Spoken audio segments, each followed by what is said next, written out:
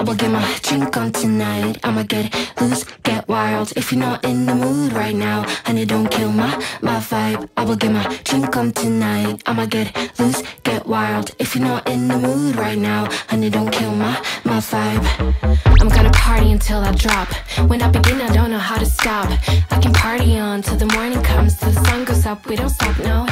I'll see you later. Guys, great to be back. So today the internet went crazy about the vlog about the relationship to our inner child. 30 views in, oh well, 6 hours or so. That's not bad. So thanks for watching the video. It's really close to my heart because I really think that is something that can help us to get more in touch with ourselves and to love ourselves more, because the whole thing with love yourself, if we don't know who we are, ultimately you can forget that, because that doesn't help anybody. So today actually was my day off, I thought. I taught a yoga class, and when I teach the classes, I usually have a little monologue at the beginning, you know, so don't think you're the only ones who suffer through my monologues here. So anyway, today I picked up one of my favorite authors, Swami Vivekananda. So as you can see from the book, I've been carrying that one around for a while. So mainly it is my fault because, first of all, it was old when I got it, and usually my books look pristine, but this one I've been carrying around for a while. I think I just read it really slowly. To me, some of the stuff in here is just mind-blowing. So I thought maybe today I'd take a day off, but then I picked up the book, I opened it at a random page while my students were meditating, you know, so I skipped the meditation. Sorry, guys. And then I read something, and it inspired me so much, because to me it describes what is going on in the world at the moment.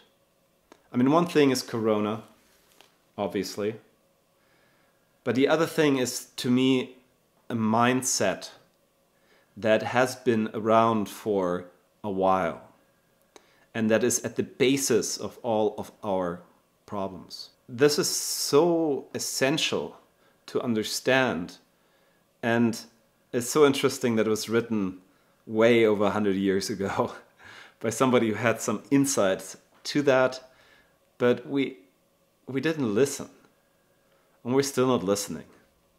I think that's a human problem anyway, because we have all the knowledge here to solve these problems. Mainly the knowledge is that the problems can't be solved from our head. But we don't listen. We still, with full force, run our head against the wall, and the wall is not moving an inch. So you know, I guess we'll keep on doing that.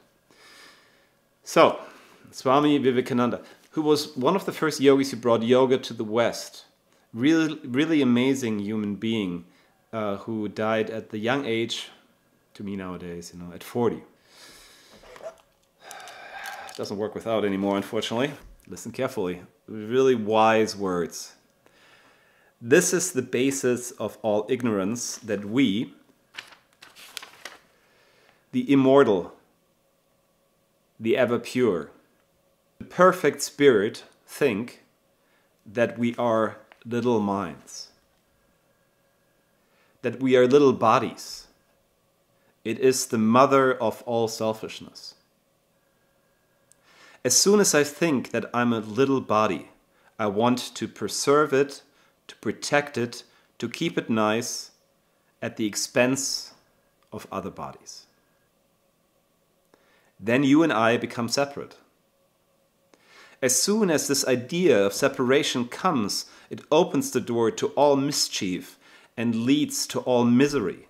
This is the utility that if a very small fractional part of human beings living today can put aside the idea of selfishness, narrowness, and littleness, this earth will become paradise tomorrow. But with machines and improvements of material knowledge only, it will never be. This only increases misery, as oil poured on fire increases the flame all the more. Without the knowledge of spirit, all material knowledge is only adding fuel to fire, only giving into the hands of selfish men one more instrument to take what belongs to others, to live upon the life of others, instead of giving up his life for them. Is it practical? Is another question. Can it be practiced in modern society? Truth does not pay homage to any society, ancient or modern. Society has to pay homage to truth or die. Societies should be molded upon truth, and truth has not to adjust itself to society. If such a noble truth as unselfishness cannot be practiced in society, it is better for man to give up society and go into the forest. That is the daring man. There are two sorts of courage. One is the courage of facing the cannon, and the other is the courage of spiritual conviction. Phew! You know, to me this book is kind of orgasmic in a way, you know. I get a little, like slight orgasms when I read this stuff. I mean, only my head, of course. It's so amazing because, you know, I can't say the word because Google will be mad with me. I mean, YouTube will be mad with me. But this is so true, and this is so important. And if we can't be celebrating truth, if we can't be truthful, if we can't be unselfish in society, well, we haven't been in a goddamn long time, then why have a society? Why have a society? For what? I don't need to say more. He said it all. And just feel with your heart. I mean, to me, this feels so true. And to me, that's the big question that we have to face. Do we want to keep on being little minds and little bodies and be afraid of all kinds of stuff? I mean, everything. Disease, the virus. And I'm not saying, you know, don't take care of business, but fear, fear, fear, fear, fear. And it's only because we only think this is all we have. That's it. Done. Finished. Nothing else to it. And then, of course, we're afraid. Because this is all we have, and when it's over, it's done. It's finished. We've lost all connection to spirituality. And that's big part of who we are. And if this society wants to live its life without that spirit, I don't want to live my life in this society, honestly. I don't.